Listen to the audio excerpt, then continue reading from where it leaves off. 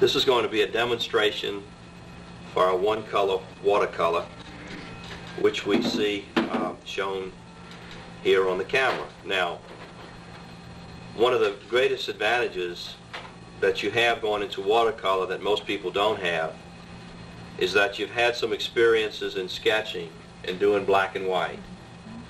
And you already understand your values, and you understand the different things that we're trying to do as far as composition and values and balance and this kind of thing. Just for your information, this is a C-shaped composition. I designed this where the darks would come around here, lead your eye back up here, and then this brings your eye back into the picture and leads you to the center of interest. And it's called a C-shaped composition. Now, nothing that happens in any painting that's successful, it happens by accident. Now, a lot of people wonder, why do we just start with one-color watercolor? Well, when I started art school, not to be critical, it's just the way it was done back then, I was given about 15 colors and told to paint watercolor. And we were told, the most instructions we got, that we were going to have to do 100 paintings that we threw in a trash can before we did a good one. And that becomes a self-fulfilling prophecy. And I used to think, well, if they would only show me how to do it one time, I bet you I could learn how to do it. And so I believe very strongly in demonstrations based on the preliminary studies that you've done, which will almost ensure you 100% success. Watercolor is a very difficult medium, and psychologically it can be very devastating. Conversely, by doing the first one and doing it successfully, it really does encourage you to go on. So that's the reason that I go ahead and do this particular one. Now, and the way that I do it. A few things that I'll mention relative to the equipment that you've gotten with this. The first thing is, let's see if I can put something white here to illustrate it. This is a number 8 brush. It's not specifically known as a number 8 round.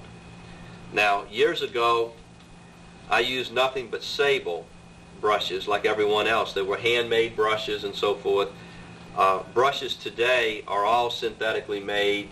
The handmade animal hair brushes are so expensive, and there's very few people that even make them now. So this is what we're using, and that's the reason we're using it.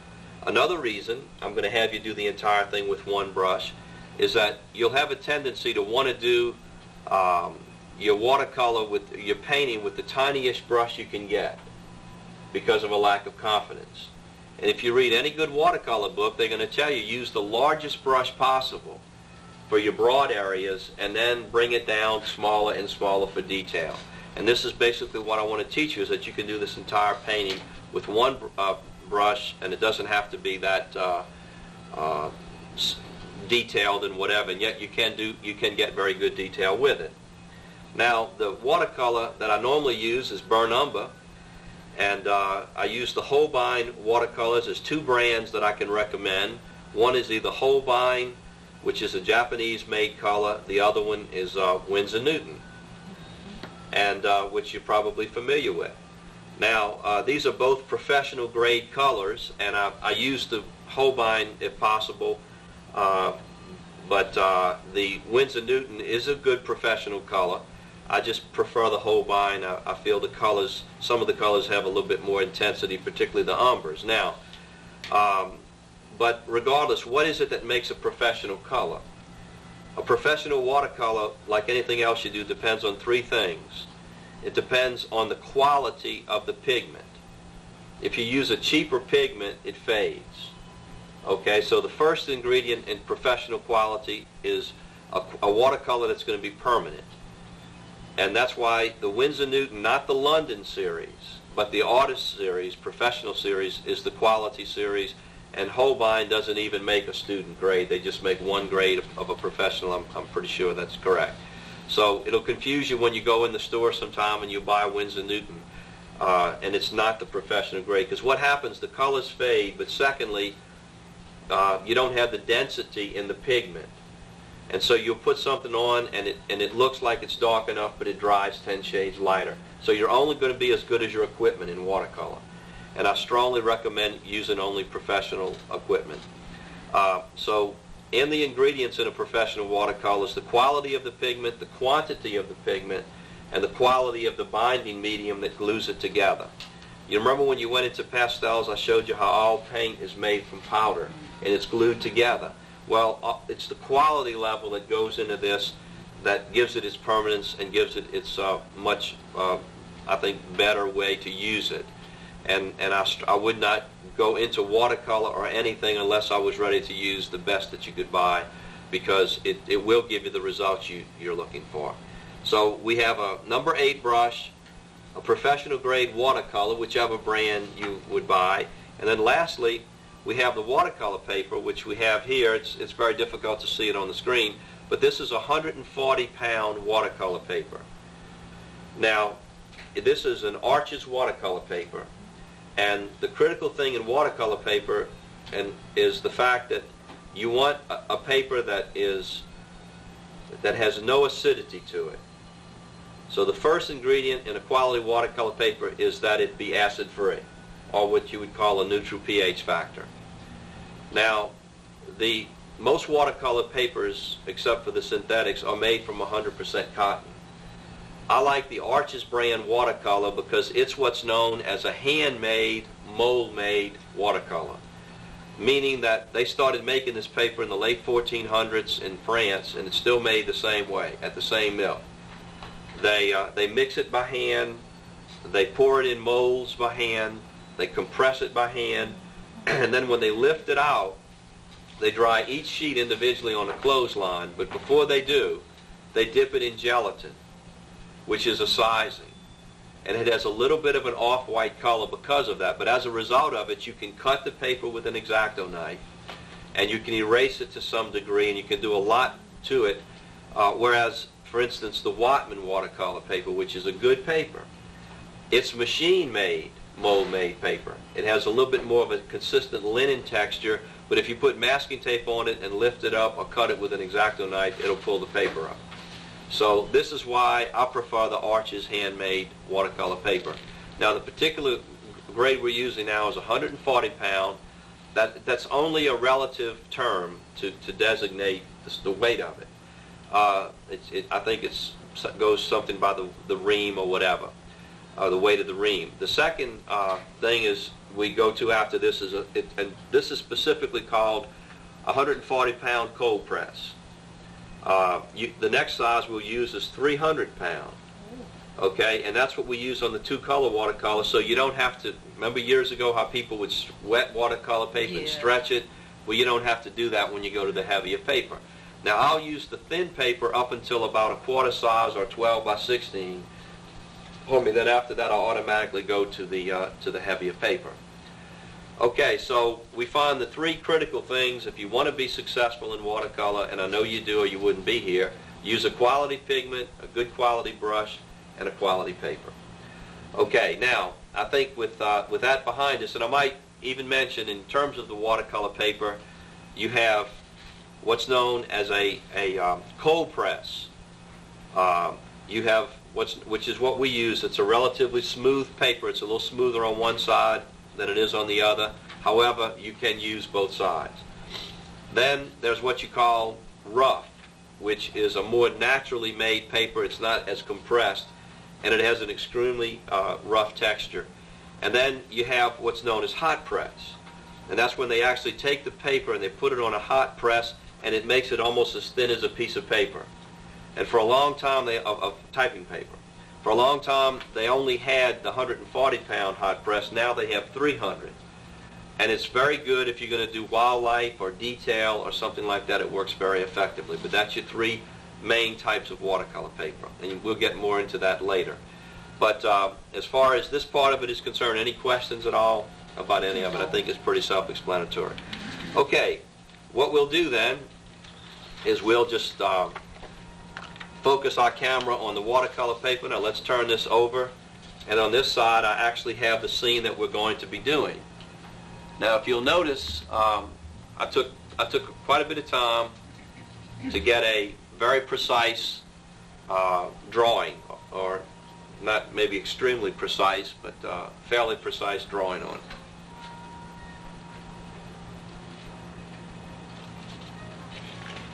I was wondering where that shadow was coming from. That's my water. Okay.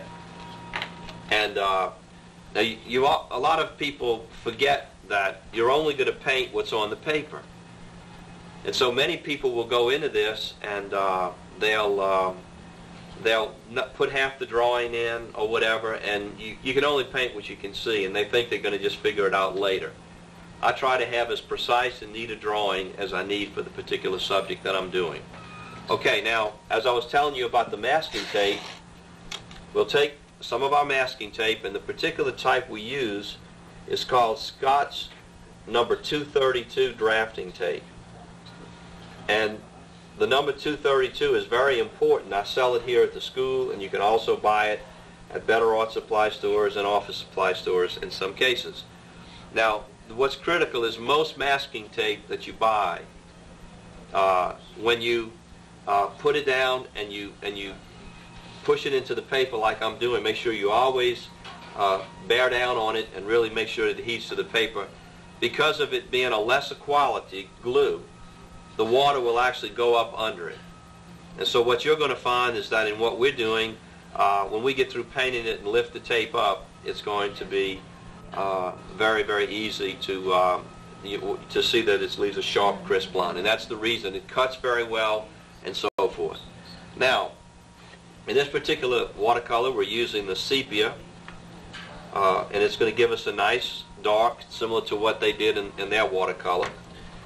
And the first thing we want to remember is that when you go to wet something down in watercolor, and you're going to do a wet on wet, you almost can't wet the paper enough.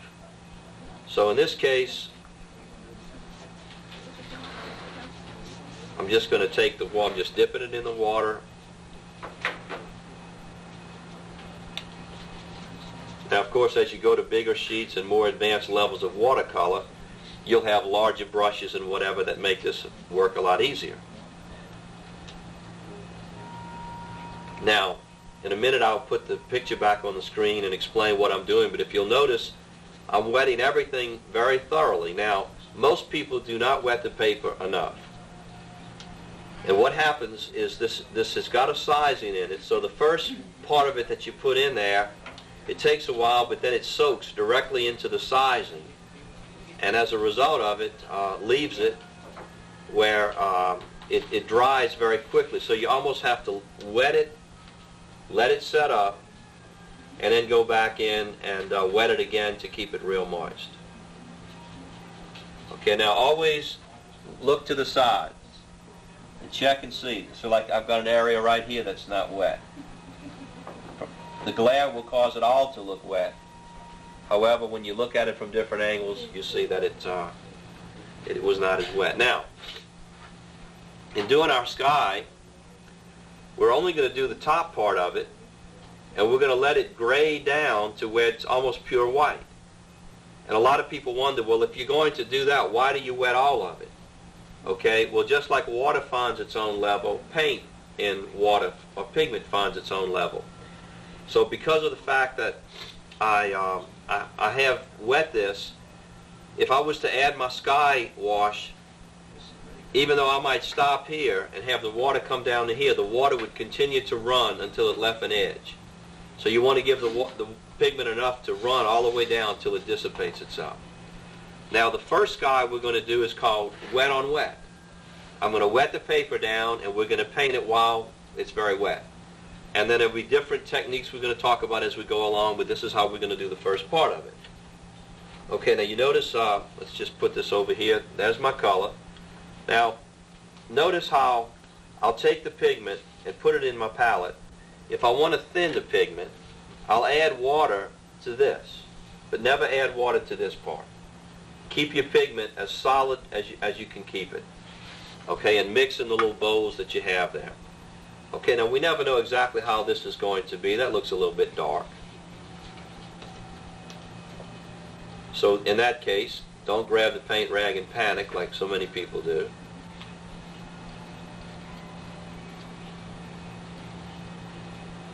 And notice I'm going to just bring it right on down. Now remember, watercolors dry lighter.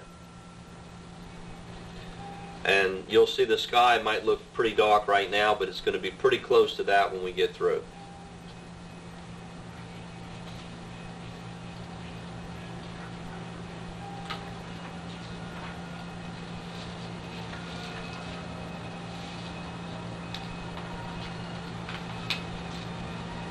Okay, now I hit that pretty well the first time I did it. Now you notice how I have the gradation coming from here to here. Now what's going to happen, this paint's going to continue to run. Now, the one thing you don't ever want to do, a lot of people will make a mistake and they'll go back in and they'll put water. It ruins it. Whatever you do it and leave it.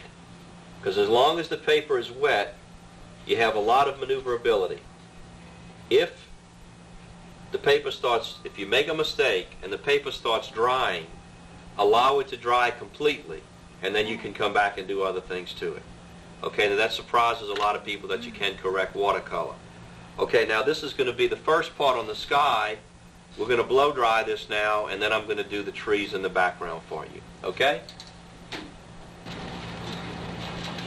Now that we've completed this part of it,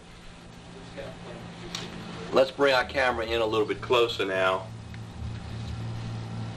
and we'll do a small section on the trees, and this will conclude this part of our demonstration. And then what I'll do is when we get through with this, as you get set up, I'll come watch you do it, and then we'll go to the next part of it. My opinion is logically the background, the foreground. Right, that's what we're going to do next. And that's exactly right. The tree first. Well, the background trees. I'm sorry, I didn't make that clear. We're going to do this. So you're right. That's exactly right. Now, notice we'll put this in relatively darkly.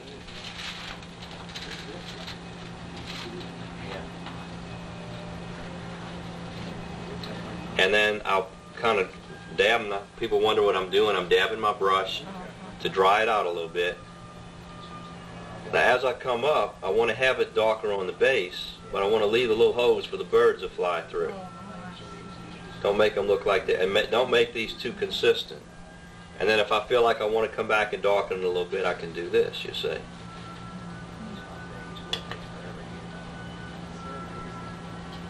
Now here's something you want to remember. When you're doing watercolor, if you're right, are you right-handed? Are you right-handed? Yes. Okay. You notice I'm using the flat side of the brush, like a pencil, not the point. You see how much better it is to drag it towards me like this. You see, now if you're left-handed, you would come back and you would do it the other way. But always drag it towards you where you can watch what you're doing, you see. And I'll flip this back around like this.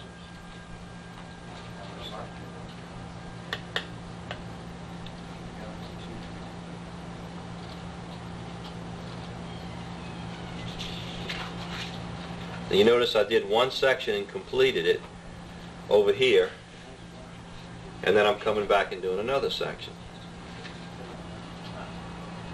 Now I've got that part of my building pretty much like I want it on my trees. Now, see, this hasn't dried, so before it dries, I want to come back and do this. And you have to work on always it is still yet wet. Yes, now this, remember the background sky we called a wet on wet, okay? Now don't think I'm making fun with these terms, but this is called a dryly wetly, for want of a better word. And the reason is that you notice I put the paint on very dryly, and then I added water to it. So for want of a better term, there's all kind of professional terms we're going to teach you that you can use to impress your friends. We have the wiggly wetly, and we just have all kinds of good professional terms like that that'll impress people. It's very impressive.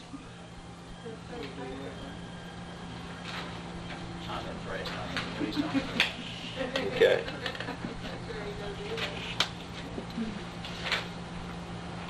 Now again, I'll turn this around where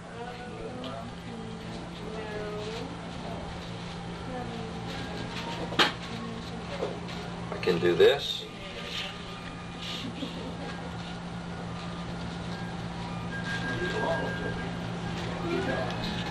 Yeah, I think I want to try that one first.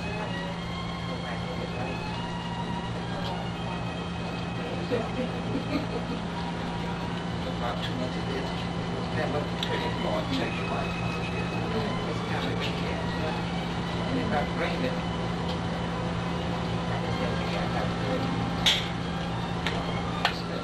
Okay, now we'll just add this like this.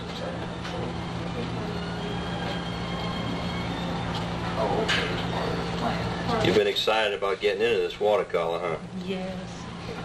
Well, you're moving along very quickly. Like I told you, we'll finish this in 2 lessons, tonight and 1 more.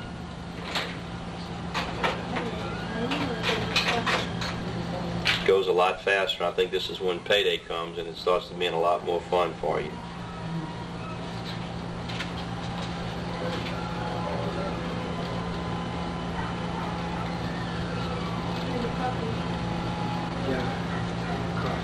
Okay, now let's bring this down. We've done this entire area back here. Now let's not forget, we have a little section in here. And we have a section here.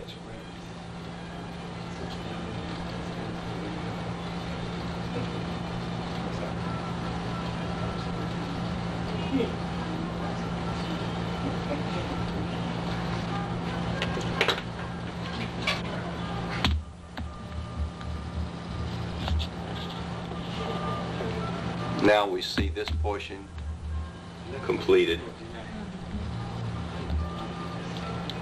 Okay, now we're going to let it dry completely, and then on the next demonstration I'll pull the tape up and show you what it looks like. Okay? So you ready to try it? Yes. Let's do it.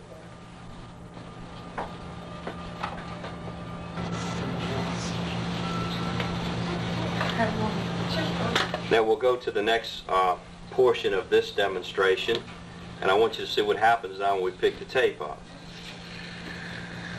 See how nice and crisp it leaves everything. Now this watercolor can be done a lot like a pencil study, but you have to know the stages. And that's what I'm going to teach you. And once you know that, it simplifies everything. Okay. First of all, we're going to cover everything with a middle tone.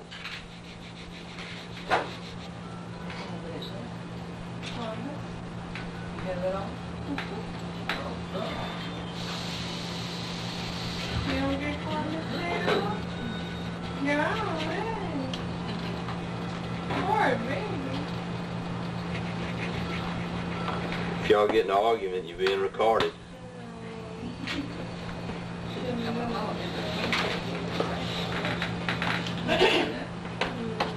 Now whenever you're doing a vertical, you always want to come back and touch it up with a horizontal.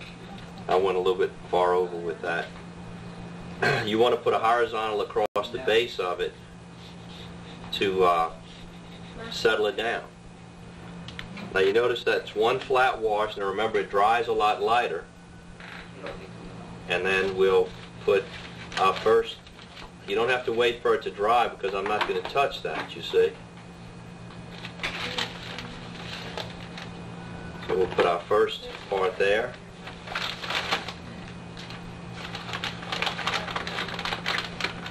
And some of this I'll tend to get a little bit loose on. I don't care if it runs a little bit or whatever. Sometimes it gives it a nice effect.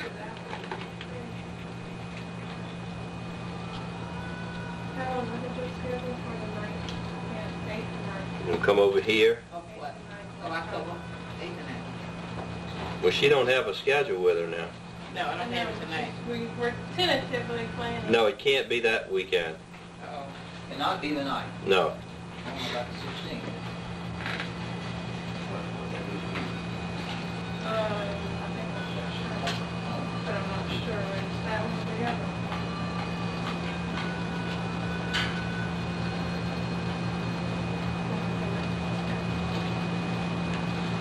You already in this? Well, call Larry back. He wanted to talk to me. Right, Nellie, come on.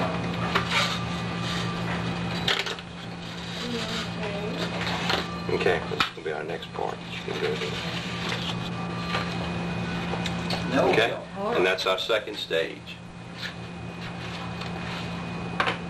Now you notice it's just a flat wash over everything. Don't worry if it's a little bit uneven. And that's the value of having your pencil sketch to really understand what you're doing.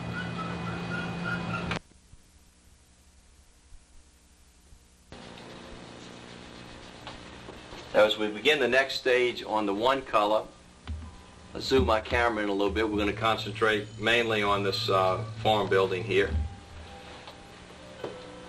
Now, what you want to have is you have your middle tone, and you're going to come back over with some fairly dark lines. Now, they're not going to necessarily be black,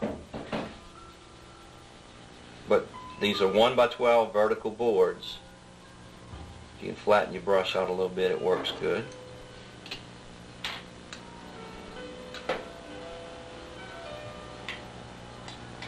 If the tip on this brush, I think it's working okay now, bothers you, I'll clip it off here. Sometimes I'll have a little bit. I don't like a perfect point. I really want to get the flatness, and I even really like them worn down a little bit. All right, now notice I'm going to skip the area there for the post. You see, I'm going like as if there isn't even any distinction between the front or the side.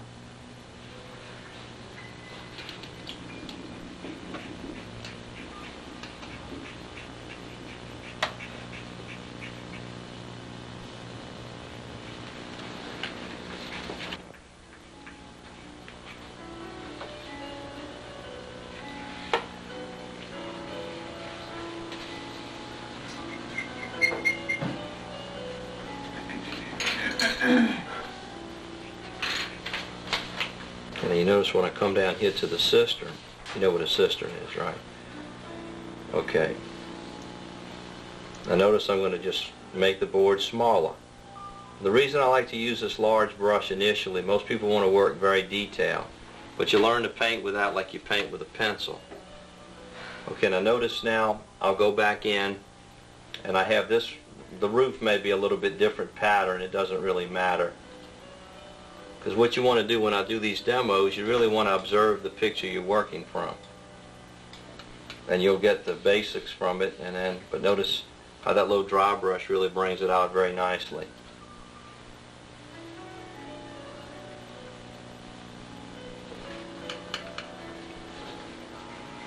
Then you want to kind of put your little darker area under here. Now again, I like to layer it on, let it dry, and then come back in a moment and do the next section.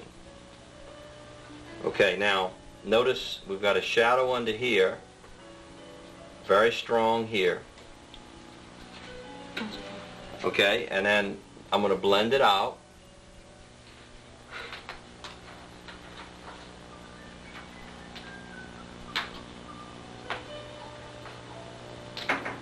I put my strong dark shadow.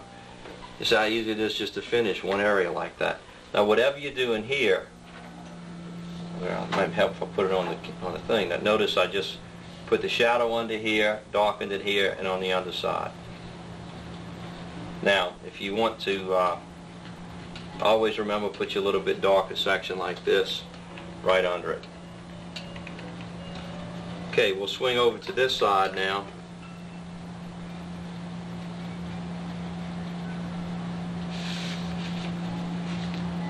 We'll put our dark side in like this, and you'll notice that all we've got is just a little line, a few little directions here for your door. Shadow on the side of your post, it should still be in there. You notice how I'm simplifying everything tremendously. And then you might have a little bit darker area on your roof, but don't lose it up against your trees. You see, and that's really the extent of that. Now, it's dry enough back on the building itself to where we'll come in and we'll do just like you'll do on the 3-color later, and even on the 2-color. We're going to make this slightly darker right up under it and then drag it down right up underneath the eaves, or the porch area actually here. Drag it down. Then I might add a little bit of water I don't want to make it too much darker. And do that, you see. Now, again, I don't want to touch that while that's drying. So I'm going to turn it back around here. And we're going to learn how to do the famous Baton Rouge Fine Arts Academy eavesdropping technique. Nobody laugh. Because it's serious. See how I just made that extremely dark, and these eaves will fade.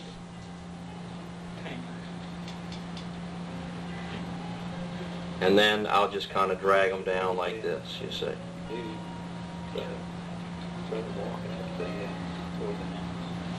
You see how the form begins to come on it. Now, while I'm waiting on this,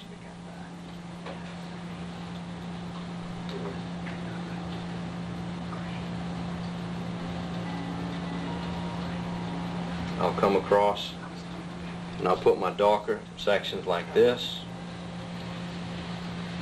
Grand misunderstood, I guess. Now, make your little darker section along the bottom. Remember what I told you about always making these little sections like this.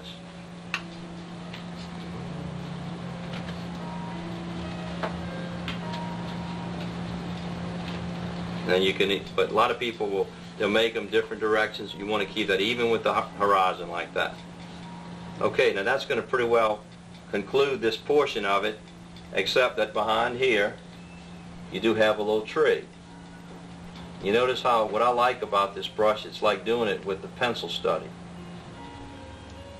Like you would do it in pencil study. You can just twist that brush, move it around, and you don't really need to suggest anything but just a few of the twigs and branches, and then you just flatten that brush out. And in one solid tone against that light sky, you want to put your tree in.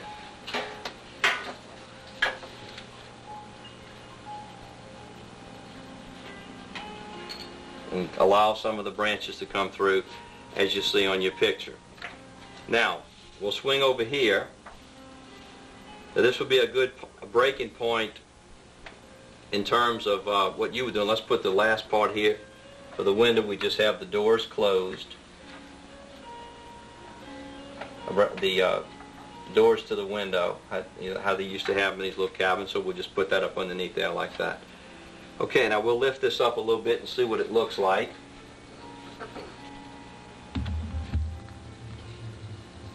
And there we begin to see a little bit more of an idea of what the completed scene is going to be. Now I'm using this white like this because I wanted you to be able to clearly see what I was doing on the building. Okay?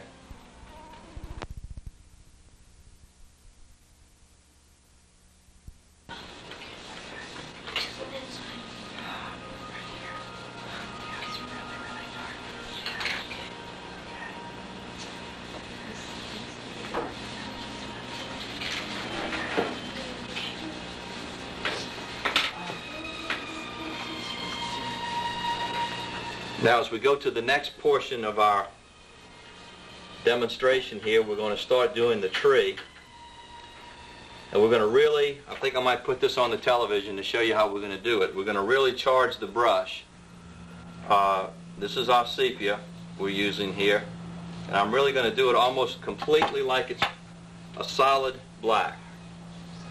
Now, I'll come up here, I'm right at the top of the picture. Now notice, I'm going to drag it down, and you can really see a lot of dry brush coming out on it.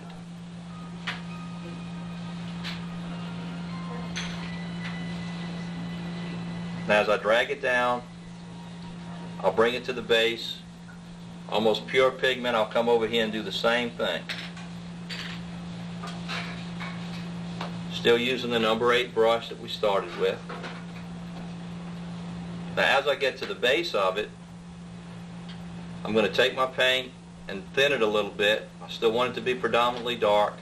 And notice how I'm just allowing this lighter area at the base to come through, which will be our grass. And actually creating a grass pattern just like as if we were doing a pencil sketch. Okay, now we want to come back in. I might have actually made this tree a little bit thicker than the one that's in the demonstration, but that's all right.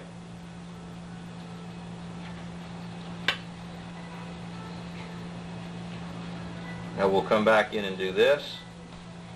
And I like to leave a few of those little white areas coming through, which you can see on there. In fact, I'll bring the camera down shortly and show you exactly what I'm talking about. Now, we'll drag this limb down, this side the same way. Now this is what you do. Okay, we're going to bring this like this. Now before, all the time now I'm watching the drying stages. Now what you want to do is while this is drying, you have to wait till just the right point. If you do it too soon, it'll pick everything up. Now you notice how it's just at a drying stage when I can come in and do all of this extra texture. Now you may not be able to get the hang of this immediately. It takes a little while to catch on to it, but that's basically what I'm talking about.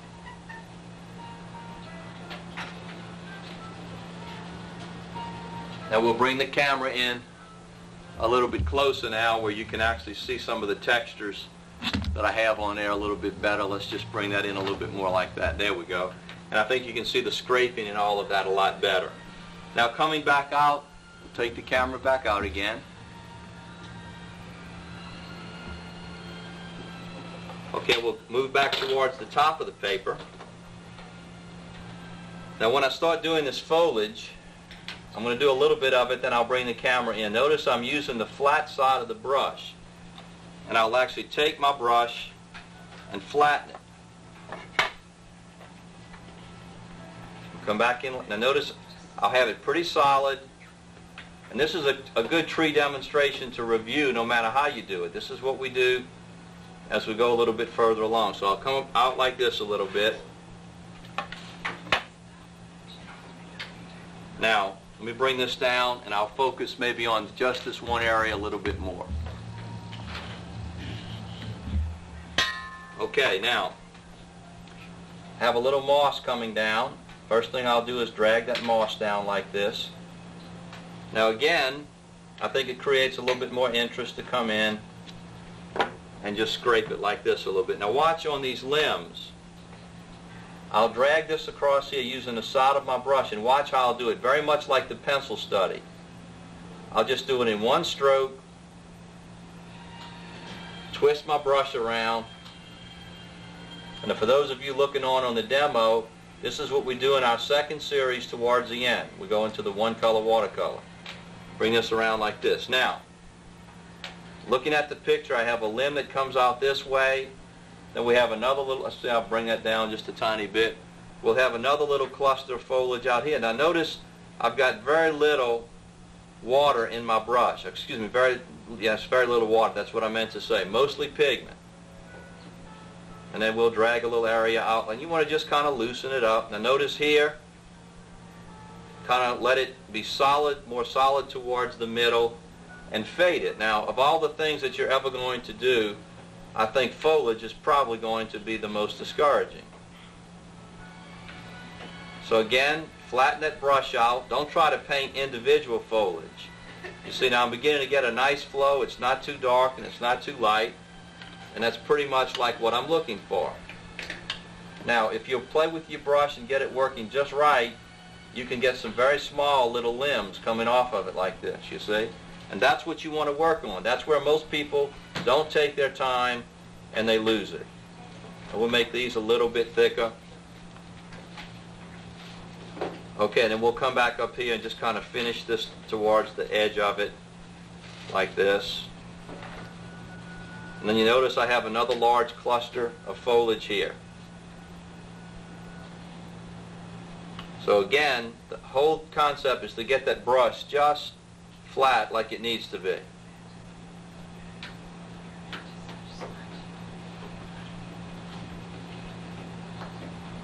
Watch the shapes. And notice it by how the way that I'm dabbing it up and down is going to create uneven textures, and I'll move this over just a little bit, uneven textures as well as uneven strokes. Now a lot of people go to different types of brushes to try to get this effect. I've personally found that I can do just about whatever I want to do with one brush, and sometimes I think that's better to master that. Okay, then again, this may not even literally follow our painting, but I'll bring that in a little bit. Now, you don't see this on your actual painting, but we have a little bit more I'd like to put up here. And we'll just bring this in like this. Okay, and then we'll bring it across. And we'll come on the other side and lift the paper up. Now, this is not even drawn on my paper too clearly, but I can pretty well do it from memory. As long as you understand the shapes. And you can actually bring this in and cross like this, you see. Now, this is a big help for a lot of you all that have even been doing this for a long time. Because many times we just go over these lessons and you really don't fully understand them.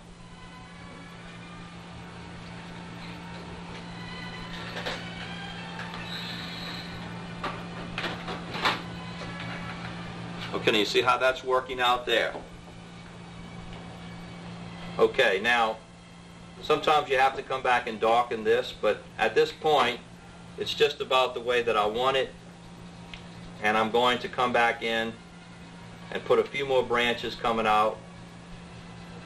You might have a little bit more moss in different places you want to put in, which you can put some in here. I think I've got some put in on this side. You notice how it just all kind of runs together. And we can scrape it a little bit like that, likewise on this one. Okay, let's lift our screen back up now, and I think we'll get a pretty good idea of what the finished thing is going to look like. A little bit higher with it. Okay, now you see the entire pattern all the way across the top, and again when I had the close-up you notice how I had it solid and kind of fading towards the edges. And that's we'll conclude this portion of it.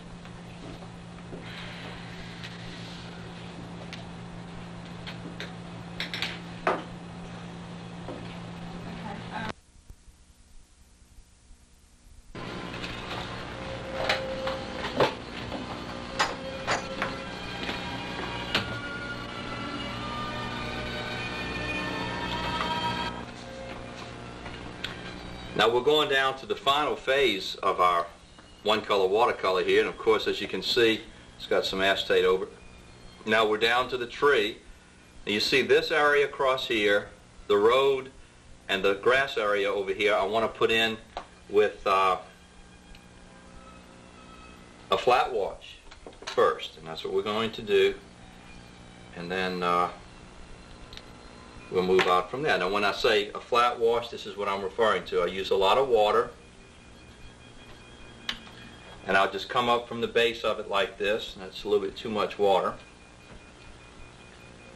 Okay, now I'll come, now notice towards the base of the tree, I want to make sure there's a value distinction. Sometimes I'll even leave a little bit of the pure white.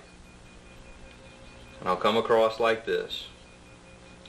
Now I find personally, when I'm doing things like this, now notice on your paper everything has dimensions. It has beginnings and endings and so forth. So in this case I'm going to come across like this and show my lighter grass, but notice this is one flat wash. Be sure, now notice the contrast between the road and the grass. That's why I like to do this in stages, where you block in certain shapes and forms and this kind of thing. Okay, now this is a relatively light. Let's bring this over here just a little bit. Maybe I can bring the camera in slightly and see if this will help us to pick up a little bit more of this. Now, actually, looking at my original, I probably had a little bit lighter. Sometimes you get it. See how that gives it a natural little flow like that. So the next thing is to come in now and up against the tree and the area behind it. I want to make this pretty solid. Now notice I'll come from the water line and I'll make my grass relatively solid here. and maybe block in a little bit like this, put it on the bottom. But notice again, I'm not destroying the contrast against the tree. Some of this has started to dry a little bit already, that's fine. But now I'm using almost solid pigment. Now notice how that pops up out against that road.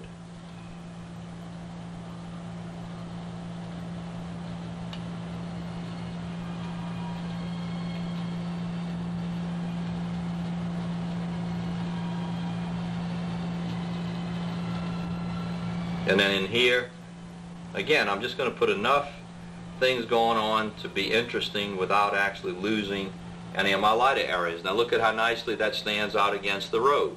Alright, let's come on over to the road now. We'll just slide this over a little bit. That's completed. Now it's very important when you're thinking about the road now. We want to bring this up. Now notice how I'm starting with it relatively dark over to the opposite side. Bring it around here kind of softly, but now notice how I'm going to dry brush it, and look at how I'm following that perspective. See the perspective coming around here.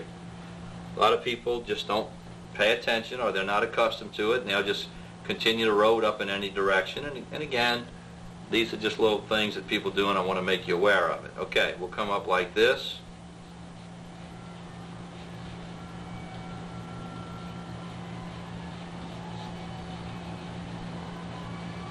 Bring this across like this.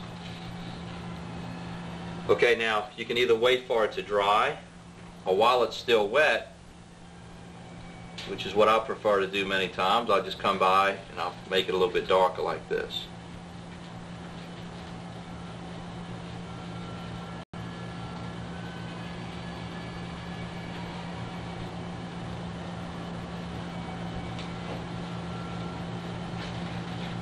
So make sure whatever you do, you want to fade it.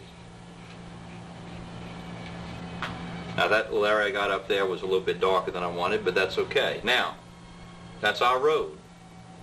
Study your drawing carefully. Now let's come across to the opposite side now. And we'll just put our grass in. Now notice again on the grass. We'll start the grass very lightly. It may show up a little darker on your screen, but notice that light area right up against there. Okay, pulling that back up a little bit. Now, notice the perspective of the grass. As it comes closer to us like this, okay, I'm going to have it get higher.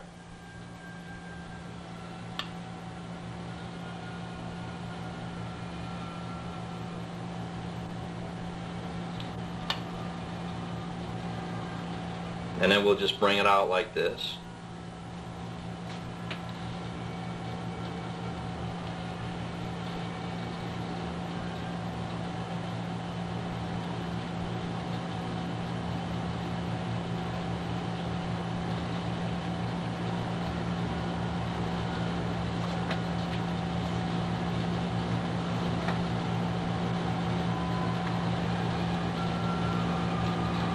Okay, now again, while this is still wet,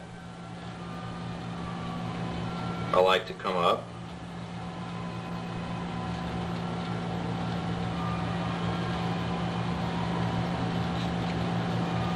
put my extreme darks in. Now remember, I can always come back after it dries, but I like the little uneven effect that you get. And of course, get that brush where you can make that grass stand out a little bit more. But notice now how I tapered it. See the triangular shape? And then as it gets down to the actual land itself, I'll just group all of it together. Okay, and I know on the screen it's probably, a lot of that is probably not showing up. But I think you get the general idea. Now, right before it dries, I may want to come in and put a little bit darker grass. Now, let's put our post in. And a lot of times if your post is a little too dark, I'll come down and I'll scrape it like that. Put a post in here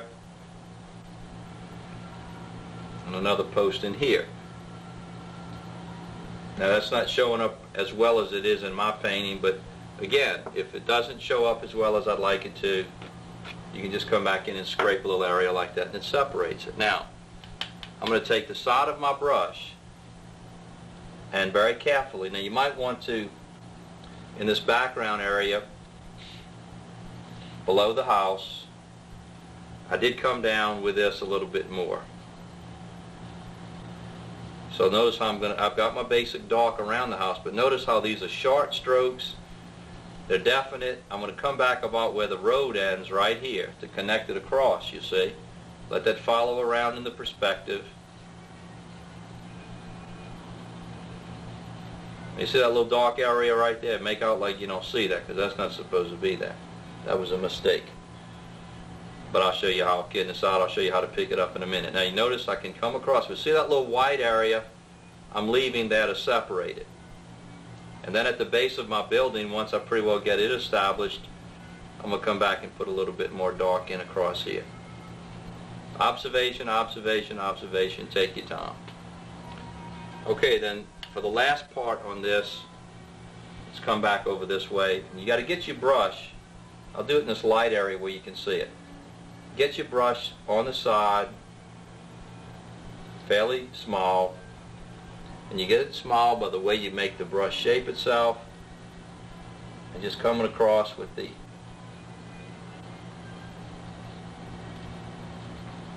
side of the brush and kind of drag it like that to look like barbed wire. And then I just kind of broke it down here, whatever. But be real careful it doesn't turn out to be a redwood fence. Okay.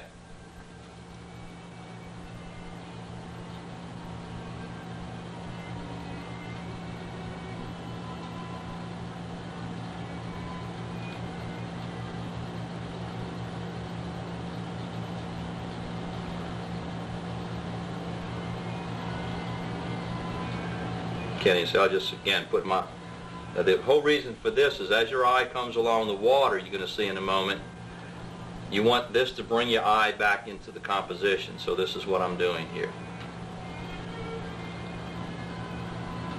Just enough to kind of fill in this area a little bit.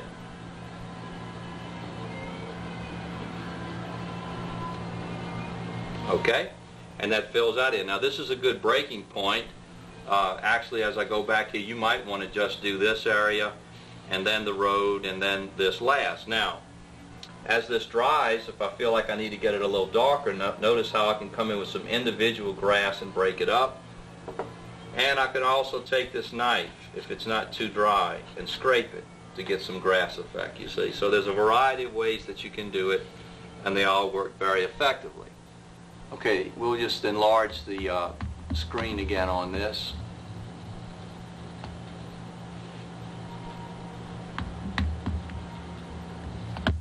Fill our paper up. There we go. Now you notice we have one area left here at the bottom,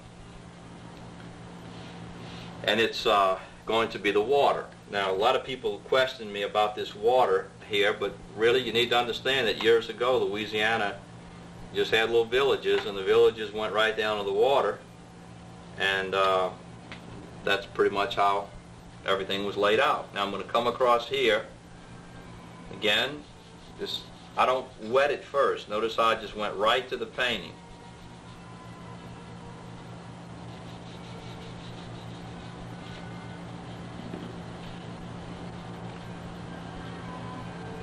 You want it light enough to where this shows through.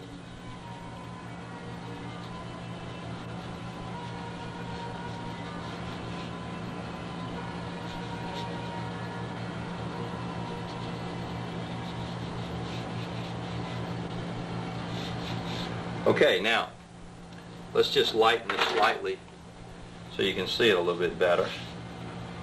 Okay, now it kind of gives you a little bit more of the feeling of water also. Okay, now while it's still wet, notice I'll come right up under here and show this for the reflections of this. Kind of pick up just some massive areas here to show a few reflections in here, and then maybe bring this over here to show the water. Okay, likewise, bring this right across the bottom.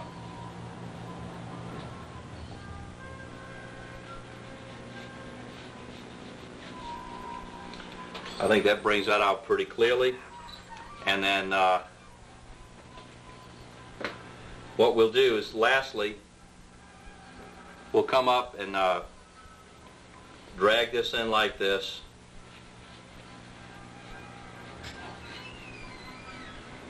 And just bring this right across.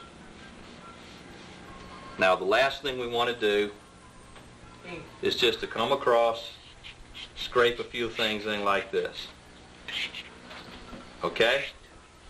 And that's going to conclude our painting, and in reality this will be what the finished painting will look like with everything put together. Now I think that leaving the sky and all off the back really helped you to see it a lot more clearly as far as the interaction of everything. So that is our final stage, and this is what we'll do to conclude the painting. Then I'll look at it for you and we'll go from there.